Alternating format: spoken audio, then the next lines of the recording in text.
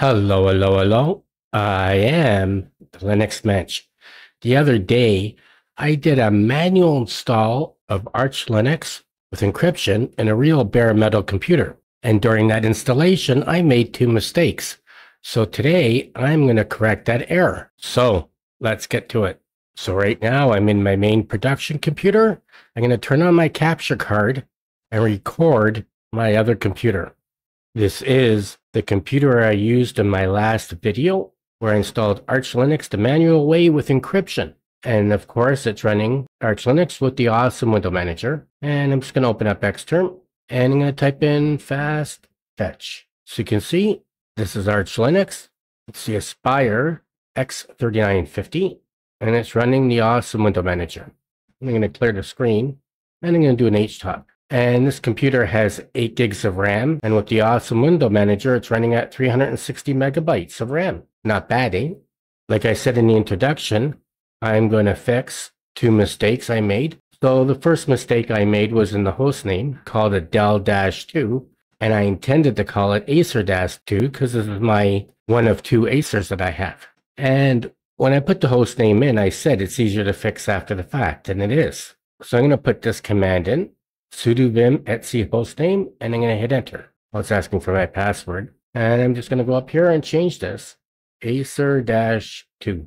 Okay, I'm going to save the file, and if I close down my terminal and go back in, you can see it hasn't changed, and it's not going to change until I reboot. Well, let's just see. Let's go. Let's close that. Let's log out. Let's put my password back in. Enter. Still not going to fix it though, right? And the reason being is I have to reboot. And the other mistake I made in the video was this. I'm going to sudo vim etc locale gen and put my password in. And here, line 152 is not correct. So I uncommented or I activated line 151 and 152. I should have done 150 and 151. So 152, now it doesn't seem to have had any bad effect on my install, but I just want it to be right. So I'm going to comment out 152, or I'm going to deactivate that line, and I'm going to take the hashtag or the number sign out of 150. So that should be like that, right? English Canada UTF, English Canada ISO. Now, like I said, it didn't appear to do any damage to my install, but I just want it to be correct. So the next thing I want to do is sudo locale gen, and it's done. Generation complete. Okay. And you know what I'm going to do? I'm going to reboot. Shouldn't have shut my thing. Reboot. Let's reboot.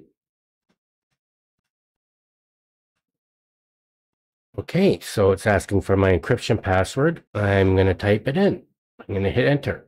Oh, and I turned off Light DM. I forgot I did that.